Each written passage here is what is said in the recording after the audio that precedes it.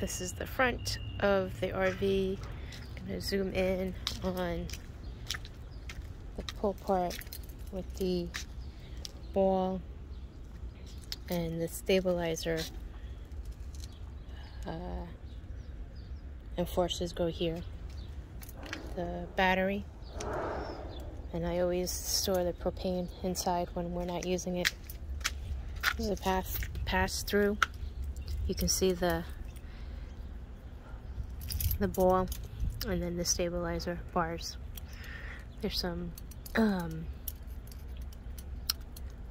the stabilizer jack tools, and the pass through goes all the way through. New stabilizer jacks underneath, all 4 of them. Tires, the outlet that goes to amperage, water supply, and this is the back, extra tire.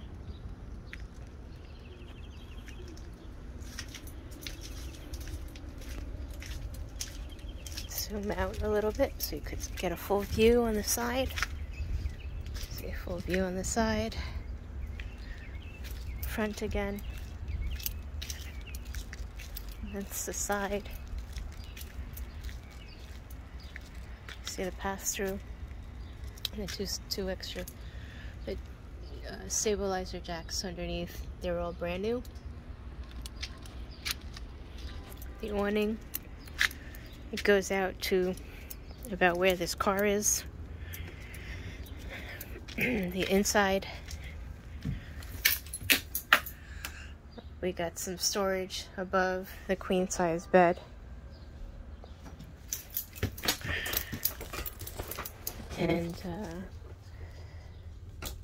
there's some storage in there with a little hanging space. Storage above the bed. This little area we used a lot for just keeping things by the bedside. We have some outlets here and USB ports there. I have propane tanks. I have an extra one. Underneath this bed is storage.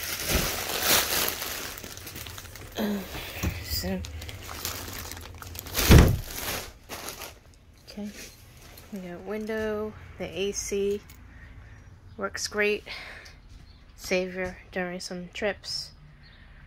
This is the dinette. You remove these poles down here, and then you put this down there, and you can put the cushions to become a bed.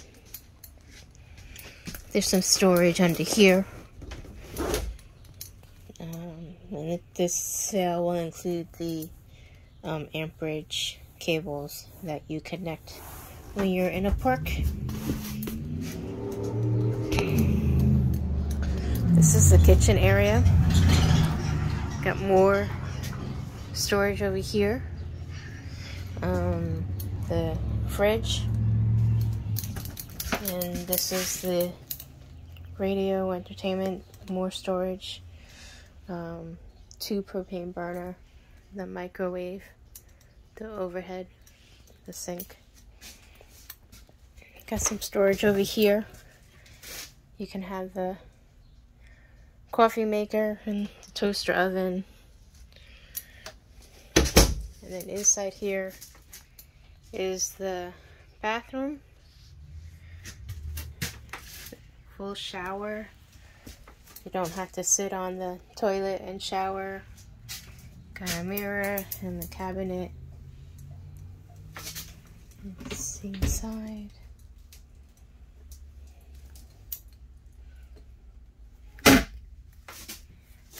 Then up here is the stove, the fan for the bathroom.